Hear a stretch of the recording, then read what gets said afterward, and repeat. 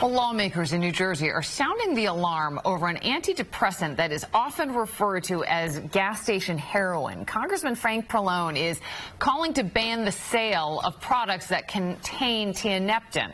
It is an ingredient in a product called Neptune's Fix.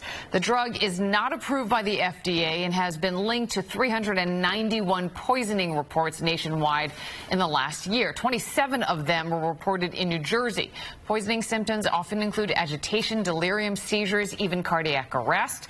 Health officials say people are drawn to the drug by claims made on the bottle.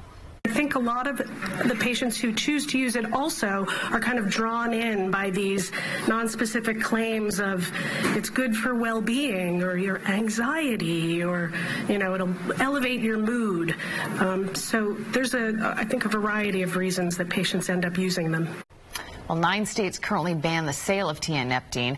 A bill to ban sales in New York is currently being considered in a Senate committee.